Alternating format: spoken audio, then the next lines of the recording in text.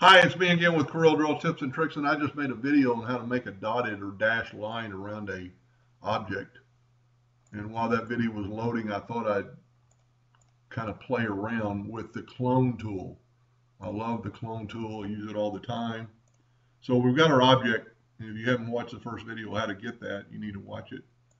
Go to Edit and Clone, and we've cloned that. Now we're going to rotate that, put it to the center, double check it. And a lot of times if you don't hit right on that X, Corel will. So we're going to rotate this 20 degrees. Control D, and then 40 degrees. And what this does, and I'll show you in just a second. So we've got this dotted line. But if you look right here, this is a control curve on layer 1, where this is a clone curve.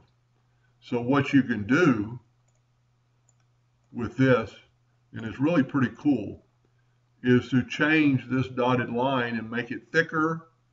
You can make it look funny, and it's going to change all your dotted lines because you're changing the clone. And I like playing with the clone tool. I mean, you can make shapes like that and see how it's a little bit broken off right there. Just take that node and delete it. Just hit that node and delete it, and it deletes all the nodes. So you can make patterns like that or do whatever you want to with it.